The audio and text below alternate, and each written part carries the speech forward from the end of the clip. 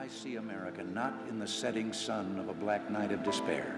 I see America in the crimson light of a rising sun, fresh from the burning creative hand of God, who have brought light where there was darkness, warmth where there was cold, and peace where there was only bloodshed.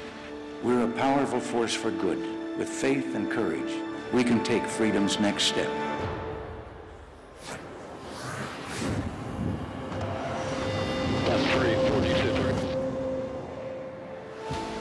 The United States of America has an advantage that no autocracy can match.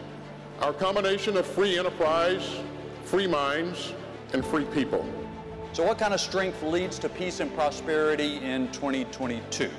Well, national strength obviously includes a robust economy, innovative diplomacy, trade policy that reflects our strategic interests, among other things. And to me, it's making it clear to China that they can't violate the laws of territorial sovereignty is why Taiwan matters, because we want the Indo-Pacific to remain stable and free.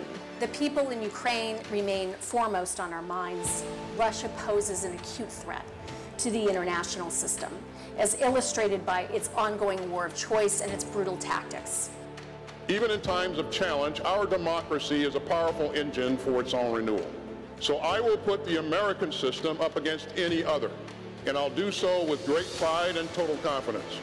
We've lighted the world with our inventions, gone to the aid of mankind wherever in the world there was a cry for help, journeyed to the moon and safely returned. So much has changed, and yet we stand together as we did 2 centuries ago.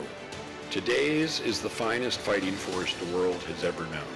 There's no other military that's stronger, more capable, more experienced, or more innovative.